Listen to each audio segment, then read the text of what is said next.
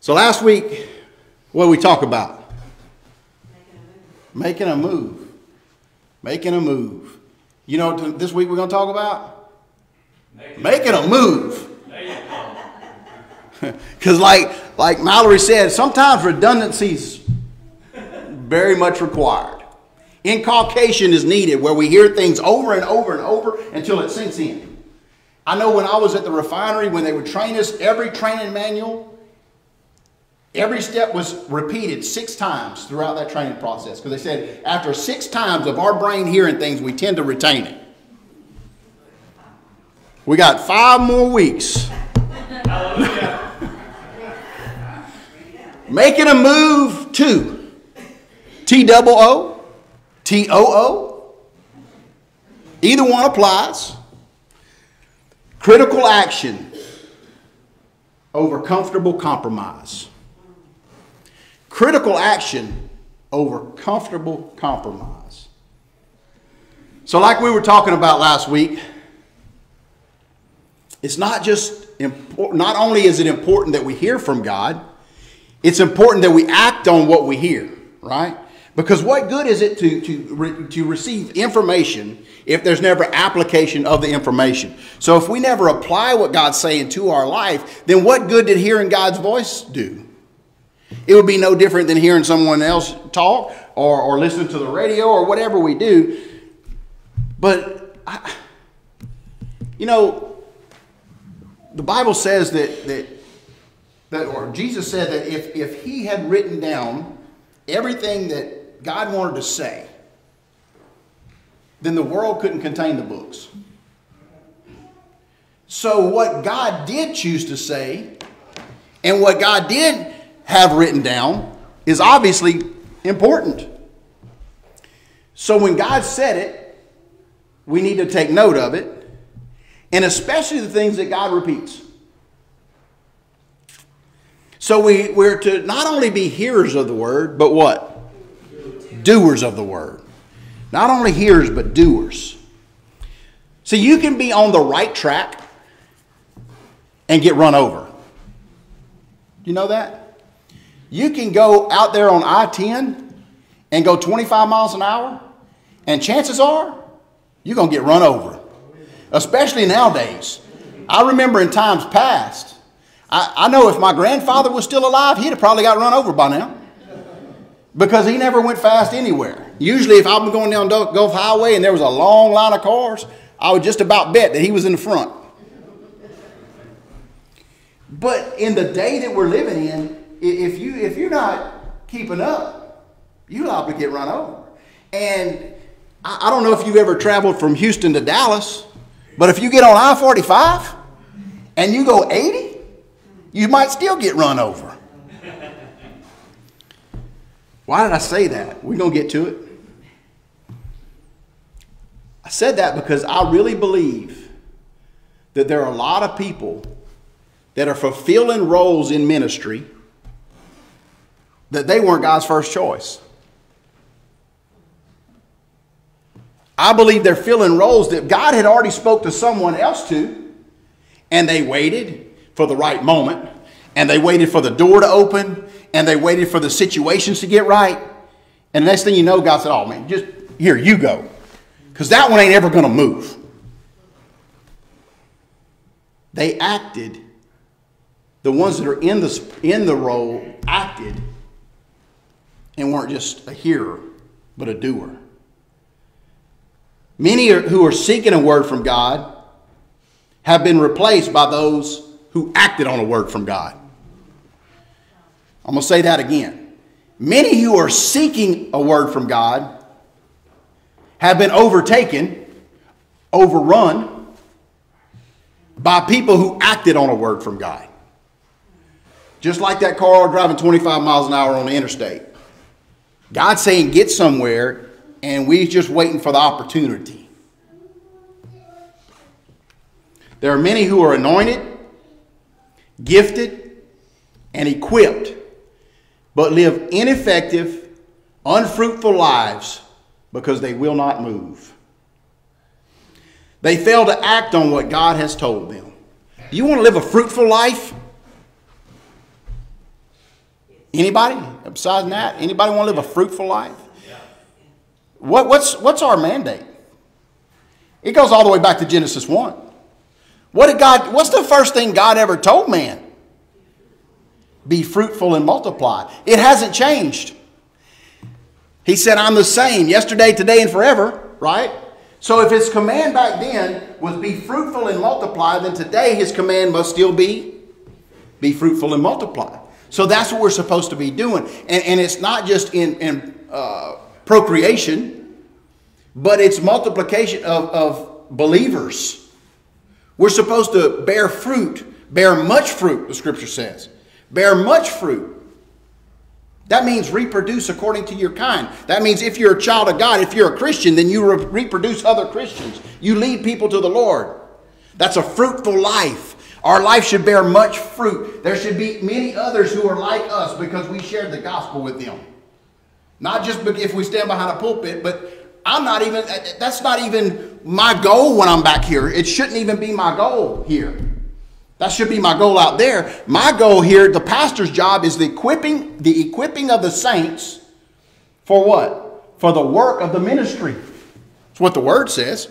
So I'm supposed to equip you. When I'm up here, I'm supposed to be equipping you to go out there and do the work of the ministry. But somehow we've got it turned around where we think this is the work of the ministry. This is the equipping of you for the work of the ministry. Now when I step down from here, then I have to go out and do the work of the ministry. Right? That's out there. Y'all with me? Y'all awake? So your silence is just like awe and expectation? Okay. All right, we're going to go with that. So, like I said, there are many who are anointed, gifted, and equipped, but live an ineffective, unfruitful life because they fail to act on what God's told them to do. There are many more who sit back in a comfortable life and never even seek the will of God at all. Listen, there are many more who sit back in a comfortable life and never really seek the will of God at all, but fully expect God to bless their plan. I promise, I'm not fussing. And like I said, I have to be the first partaker of this before I can share it with you. So don't take this as me fussing at you. This is what God spoke to me. Therefore, before it can apply to you, it had to first apply to me because he spoke it to me first. Right? Yeah. So just take what the Lord's saying and don't think about who this applies to. Take it personal. Take it for you personally. Brother Holton used to say, come to church with a spoon, not a shovel. Don't say, I know who that's for. Take it as, hey, that's for me. So I can't just sit back and expect God to bless my plan, the plan that I conjured up in my mind, when God has a plan that he's already blessed, and I have to hear his voice and then choose to walk in that plan. And then I walk in the fullness of the blessing of God, and I'm not weaving in and out of his will and back into my own will like a drunk going down the highway at night. So the problem is that with sitting back and not really seeking the will of God, that one day, the problem with it is one day we have to give an account. One day I'll stand before him and I'll have to give an account for the life that I lived and everything he entrusted me with and what I did with it. And here's what scares me the most out of that. Natalie won't be there with me. It'll be me and him. And you know, you can read that in the book of Revelation and you get a picture of Jesus. It's kind of intimidating. With flames of fire and a sword coming out of his mouth. And I'm going to stand in his presence alone. And we're going to talk about what I did with what he gave me. And that's sobering. That's really, really sobering to me. So he gives an account of this, Jesus does, in Matthew 25, 14 through 30.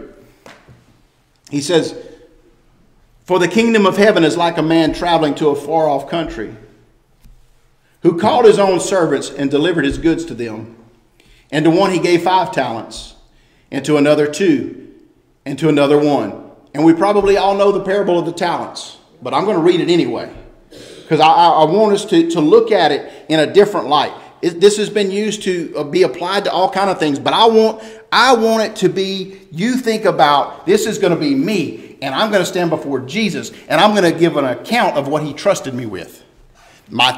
This is a talent, was a sum of money, but it's also the talents that he's placed within me. It's the giftings that he's given me. It's the anointing that he placed upon me. It's everything that he entrusted me with. It's every ability that he gave me. And now I'm going to stand before him. So he said to some, he gave 5, and one he gave 2, and to another one, each according to his own ability. So you can look out over everybody you know, and see how God has entrusted each one with different things in a different way. And it all goes back to their own abilities that he placed within them, right? And immediately he went on a journey. And he who had received 5 talents went and he traded with them. And he made another 5. So what was he? He was fruitful. He reproduced what the Lord had entrusted him with. So he took his talents and he invested and he made 5 more. And likewise, he who had received 2 gained 2 more also. But he had received 1, went and he dug a hole in the ground, and he hid the Lord's money. And after a long time, the Lord of those servants came to settle accounts with them. There's coming a time when he's going to settle accounts with each one of us. So he who had received 5 talents came and brought 5 other talents, saying, Lord, you delivered to me 5 talents. Look, I have gained 5 more beside them. And his Lord said to him, well done, good and faithful servant. You were faithful over few. I will make you ruler over many. Enter into the joy of the Lord. And he said to the one who had received 2 talents, or the one who had received 2 talents came and said, Lord, you delivered to me 2 talents. Look, I have gained 2 more talents beside them. Then he who had received 1 talent came and said, Lord, I knew you were a hard man, reaping where you have not sown and gathering where you have not scattered seed. But the Lord answered and said to him, you wicked and lazy servant. When I printed this out, there were some things that got omitted. So I'm going to paraphrase that. So the one who had received 2 talents, he had invested and increased by 2 talents, doubled his money, and he gave it to the Lord. And the Lord said, well done, good and faithful servant, just like he had with the one who had given 5 talents. He said, now enter into, he said, since you've been faithful over the little, I'll make you ruler over much. Enter into the joy of the Lord. Then he comes to the one who he had given 1 talent, and he said, Lord, I knew you were a hard man. You reap where you hadn't sown, and all that I read. And he said, I took your talent and I hid it in the ground. I buried it in the ground. And Jesus goes to say, you wicked and perverse servant, you ought to have deposited my money with the bankers at least, and come and I would at least got it back with interest. So what did he say to that guy? He said, take that 1 talent from him and gave it to the one who has 10, because he knows what to do with it. And then it goes on to say, he said, and cast that unprofitable servant out into outer darkness. There will be weeping and gnashing of teeth. So we'll all stand before him and give an account over what he's invested in us. So there are many theological views of whether that's hell or not, and I'm not getting into all of that. I've got my own idea, but what I do want to point out is that there's weeping and gnashing of teeth. It's not going to be a joyful time when what's revealed to us of what we didn't do with what God gave us is revealed to us. And I think we'll all be in that place to some degree, because I don't think there's anybody who really did everything they could have with what Jesus entrusted with them. And so, but think about that. Weeping and wailing and gnashing of teeth. I believe when we see what we could have done with what he gave us, in that place, completely absent of fear? Because when we get to heaven, there's no fear, right?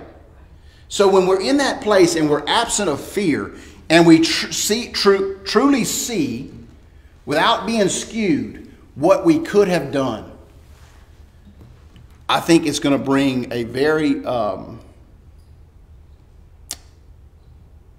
regretful time. I think there's going to be a lot of weeping at that time. I think if we see how things could have changed, if we would have made a move, I think it brings that realization of, this is what Jesus really provided for me, and I never really acted on what he trusted me with.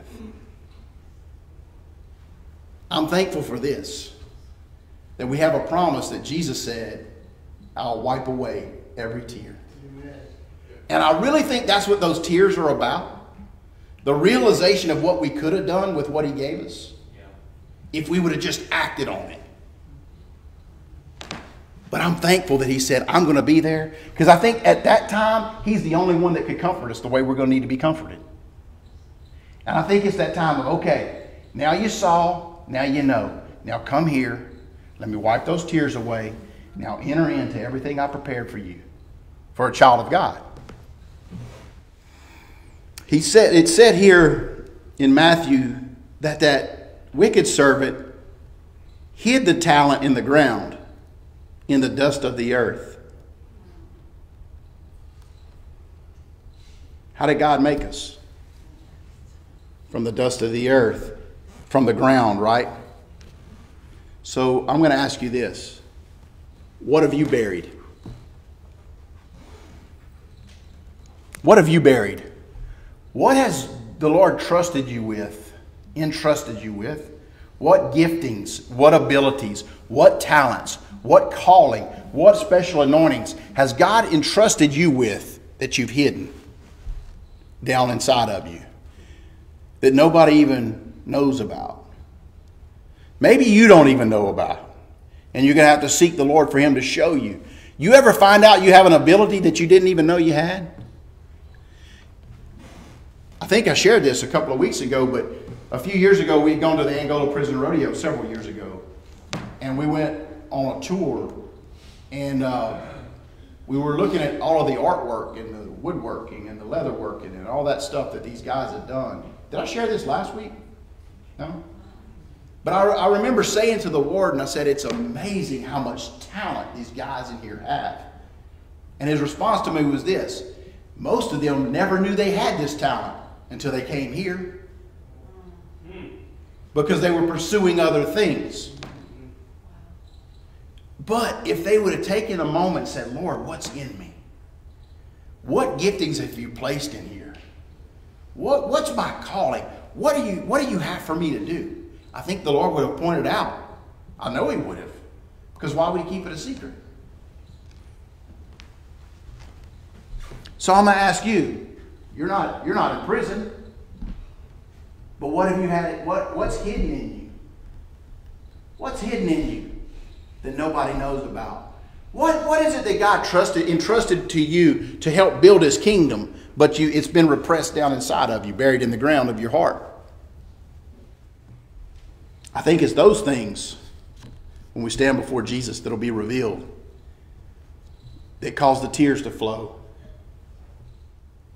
See, our enemy is all too often not the thief that comes to steal, kill, and to destroy, but it's usually our own lack of effort.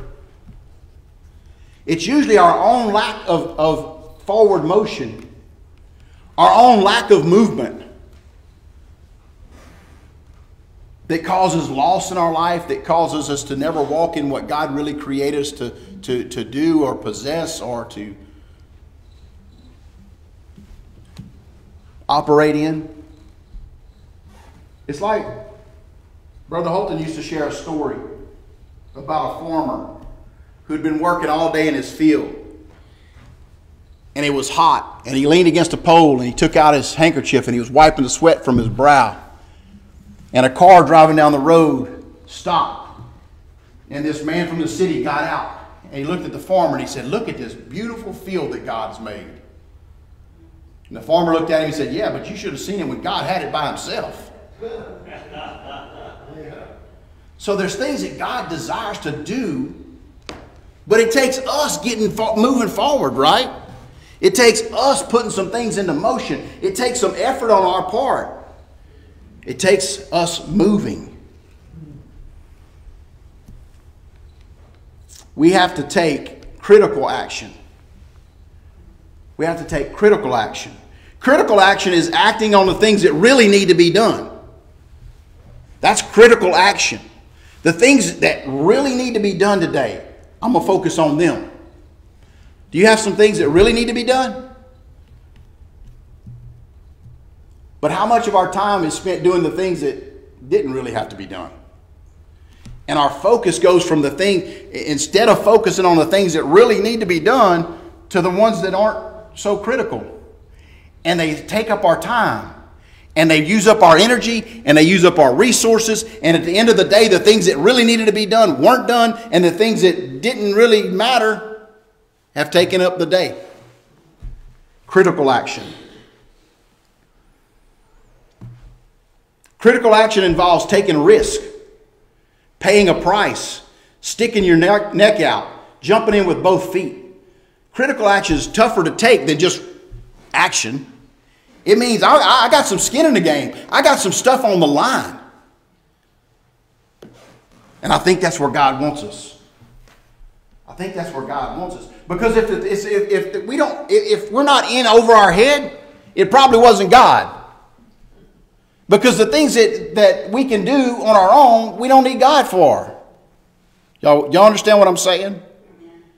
I think God wants to get us to the place where we have to depend on Him.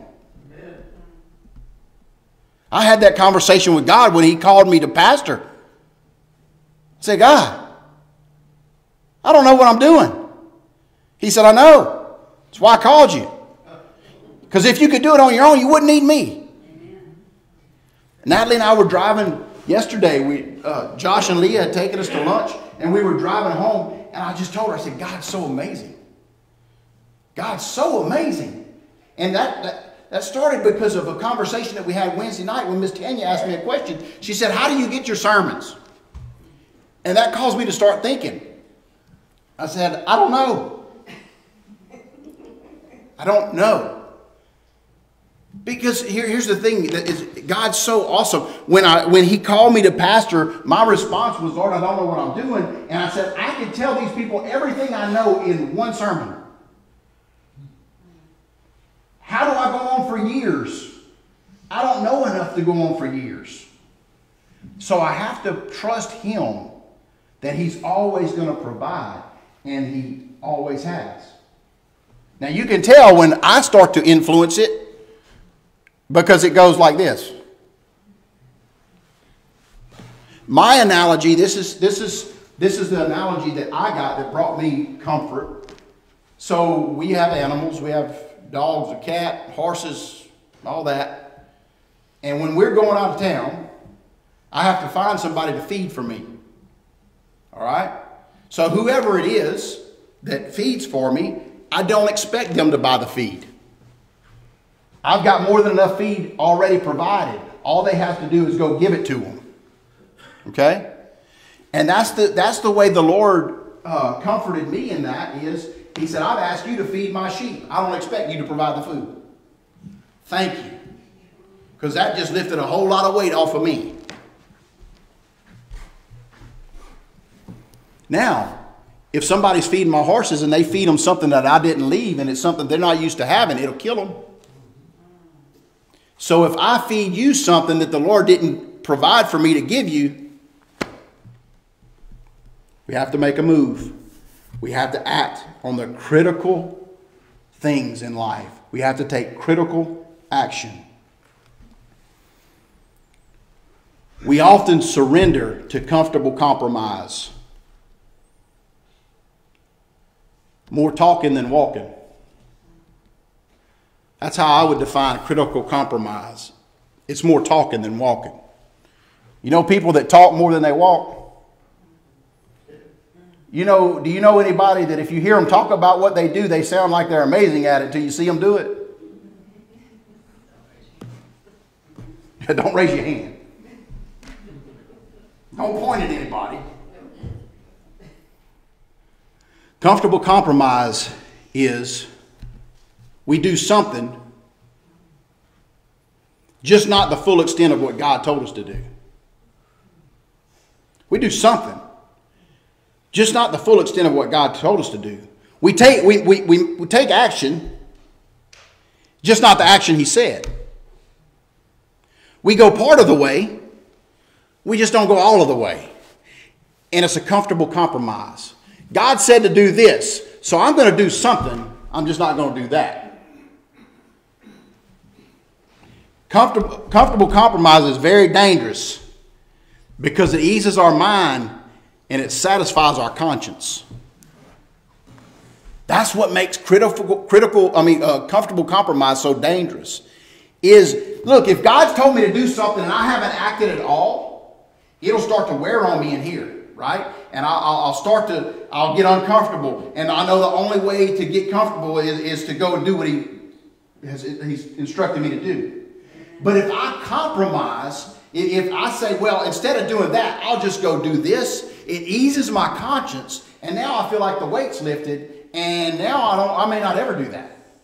You follow what I'm saying? Y'all know what I'm talking about? I'm going to give some examples.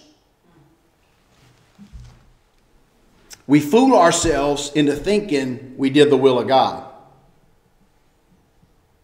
So I'm going to give a couple examples. Y'all want me to use people out of the Bible and not us?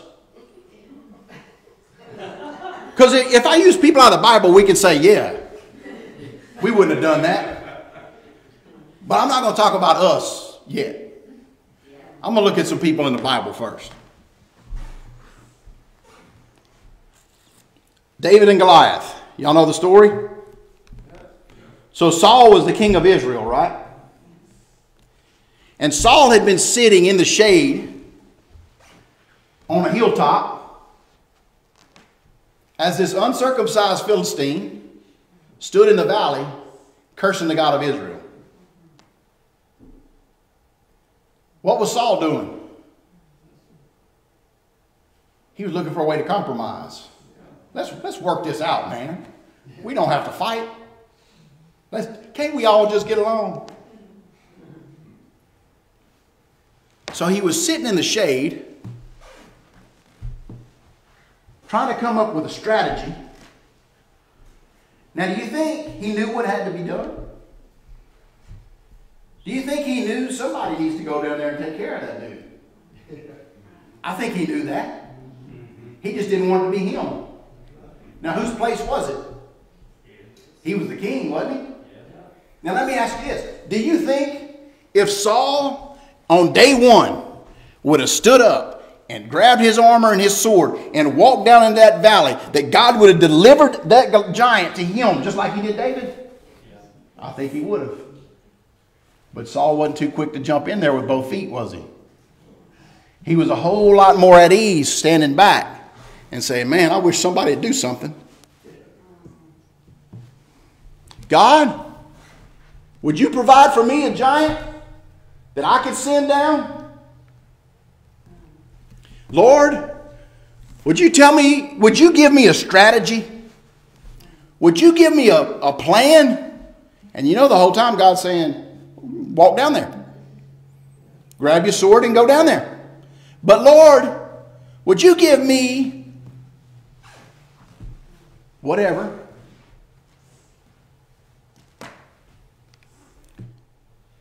So David, when he comes on the scene, David took critical action.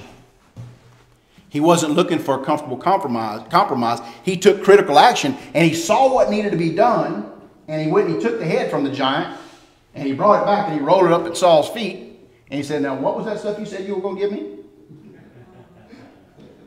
Wasn't there some prizes that came along with this? But he recognized that someone had to take critical action. And then he looked back in his life at past events. Look, I encourage you, When we talked about that a little bit a while ago, when problems come, instead of saying, woe is me, you say, thank you, Lord, and because somehow you're going to turn this and use it for my good. You're going to bless me through this. Write that down. Write that down, because there's going to come a day, you might have defeated that lion, but it's not going to be too long from now that a bear's going to come. And when the bear comes, if you can look back and say, well, I remember when the lion came. That's what David did, right? There was a day when a lion came and I grabbed him by the beard.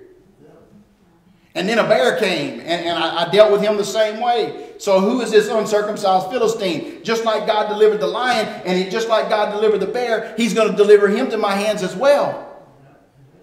And so he let his victories in the past propel him toward the critical action. Because what did he do? He jumped in with both feet, right? He put his neck on the line.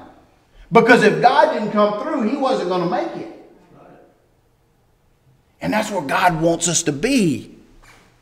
God wants us to be a people who aren't afraid to take critical action, because we know our God's coming behind us to stand behind us and to fight the battle for us.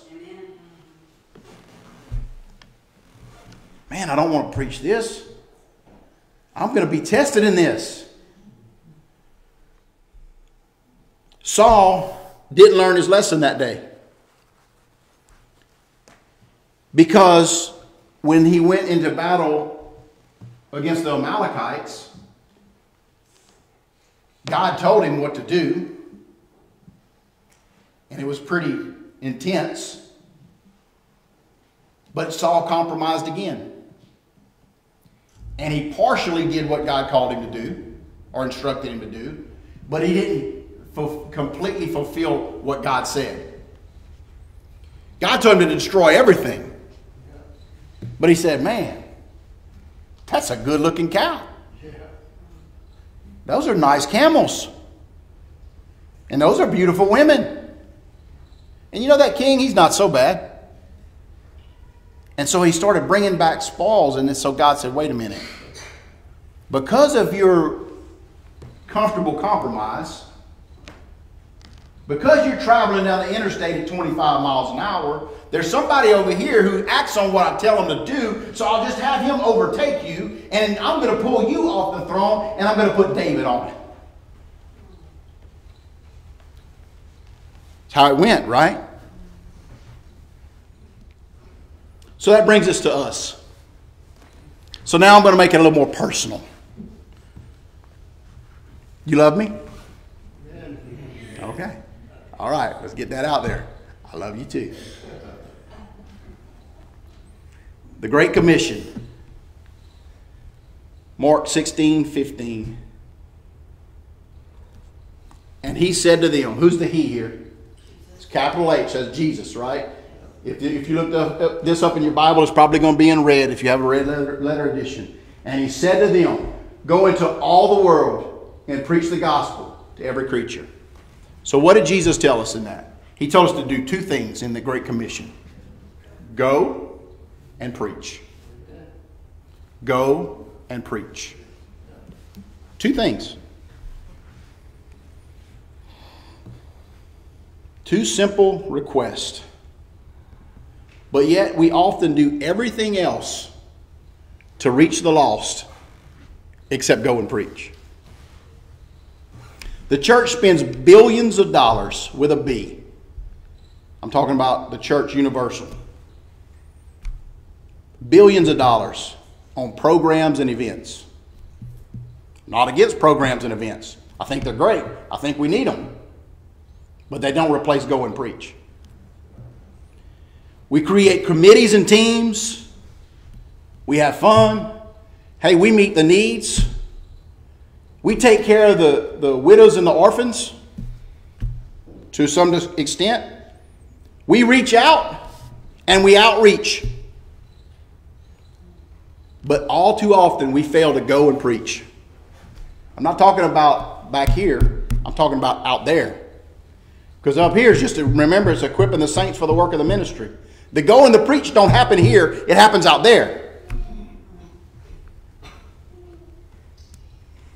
And at the end of the day, because of our committees and our outreaches and our all of the things that we do, at the end of the day, we feel good about ourselves. Because we served, we helped someone, we were nice, and we smiled. Look, I know sometimes that's hard. Sometimes being nice is difficult. Everybody's not easy to be nice to. Right? Amen. And I'm not trying to minimize any of these things. I think we ought to do all of those things. But it can't stop there. My ministry can't stop with me being nice to people. And my ministry can't stop with me seeing a need and going meet it. It also has to include me telling somebody about Jesus. The biggest compromise that I believe we have allowed in the church is this right here. Your life is the greatest sermon that somebody will ever hear. Is that truth? Yes. But it's not the whole truth. We can't stop there because that's a compromise. If I start thinking me just living a Christian life in front of everyone else is good enough, then I miss the Great Commission. I miss what Jesus told me to do. Because I can live as good a life as I want to live. But if I'm not going and sharing my faith with somebody else, I missed it. Why is it quiet? Thank you. Thank you. It's a comfortable compromise. That if I can convince myself that if I'm just living a good Christian life, that's good enough. And that's the only sermon I ever need to preach. If I convince myself of that, it takes the pressure off of me. My conscience is settled. And I go, whew, I'm doing the work of God. But if it doesn't include me going and preaching, then I missed it. And when I'm talking about preaching, I'm not talking about standing behind I'm talking about sharing your faith. That's what Jesus is talking about. He wasn't sending these people out to go build churches and all of that stuff. All of them, right? He was telling them, go out there and do what you see me do. The things that you saw me do, you go do. Sometimes preaching means laying my hands on someone who's sick, asking if I can pray for them, sharing my faith with them, telling them what Jesus did for me. Has Jesus done anything for you? Has he done anything for you? Then you have a testimony, right? And we overcome how? By the blood of the Lamb and the word of our testimony. It's amazing. All of this time, money, effort that the church has used, and I'm not trying to beat up on the church. That's the bride of Christ, and that's the last thing you look. If you want to get on my bad side, talk negative about my wife.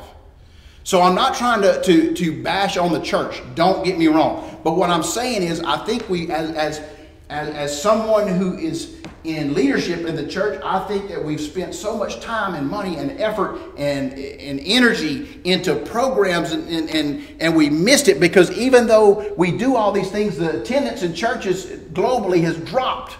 Every year it goes down. So we have to look back and say, whatever we're doing isn't working. So we have to get back to say, okay, what is the model that Jesus gave us? Go and preach. Go and preach. I think if we could take what we have here and bring it to where we work, to where we go to school, into our home, into our family, into our neighborhood, wherever it is, then that's how we become an effective church. Look, I'm not talking about you. I'm talking about all the ones that didn't come today. So just rest easy. No, that's a comfortable compromise, right? All those things are good. Teams are good. Committees are good. Programs are good. Events are good. Helping others is good. Blessing people is good. Living a good Christian life in front of them is good. And we should be doing all of them. But those things have to lead up to us going and preaching. Now, it doesn't do any good to go and preach if you're going to be a jerk. Right? If you're going to treat people terrible, it doesn't do any good to tell them how good Jesus is and then you tear them apart. So we have to live up to it, but it has to include us sharing our faith. We have to get out there, jump in with both feet, stick our neck out, and get uncomfortable and tell people about Jesus. Sharing our faith isn't always comfortable. And it's not always easy.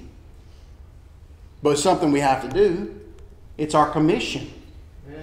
It's what Jesus asked us to do, or told, not asked, commanded us to do. It's about our priorities. Do we really have a sense of urgency for reaching the lost? Do we really have a sense of urgency for reaching the lost? How many believe that we're getting pretty close to the rapture of the church? I think we are. If God don't do something soon, I think he'll owe Sodom and Gomorrah an apology.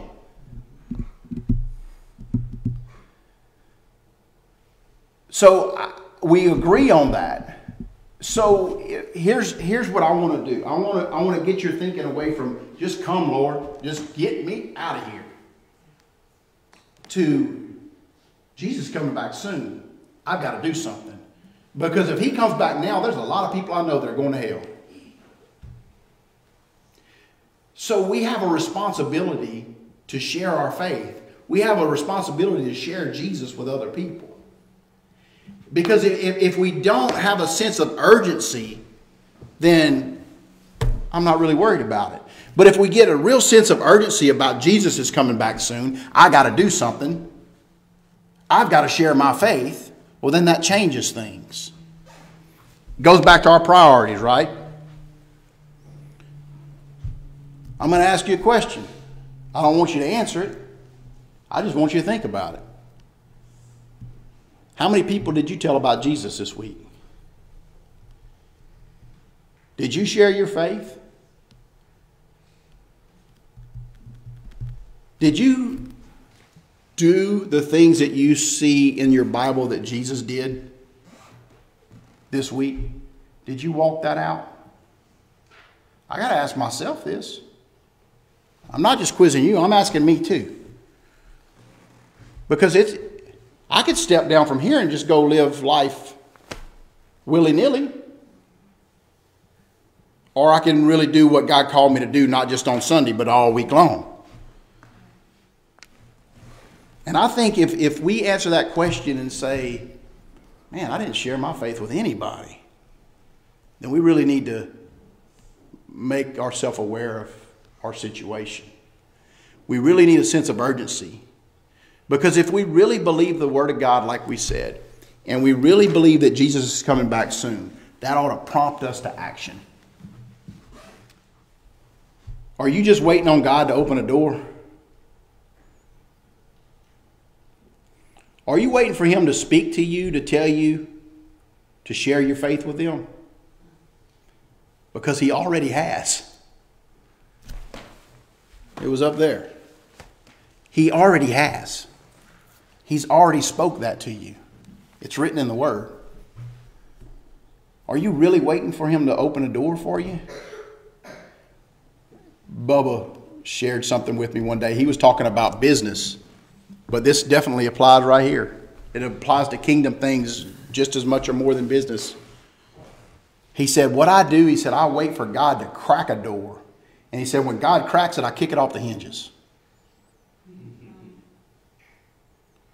Well, what if we took that approach in our Christian life? Instead of just saying, I'm just waiting for God to open the door. I'll do it, Lord. I'm just waiting for you to open the door. I'm going to pose a question to you, and I want you to think about it. And it goes back to our priorities and our sense of urgency. If someone came up to you and told you, I'm going to give you $1 million. $1 million. Think about that. $1 million for every person you lead to the Lord this week. Would it change how you share the gospel? Would it put more urgency? Would you be more apt to share your faith? Would you see more doors open? I think we would see so many more openings to share the gospel if that was a reality. But how much more important is a soul for eternity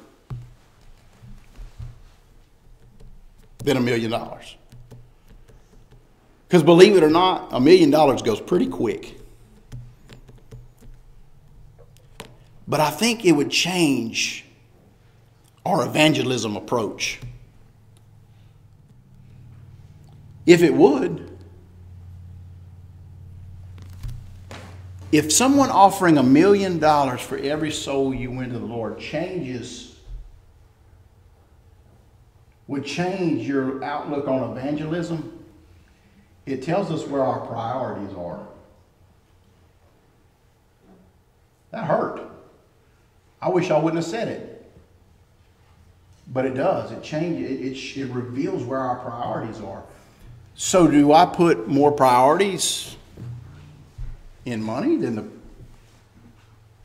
a person's eternal salvation?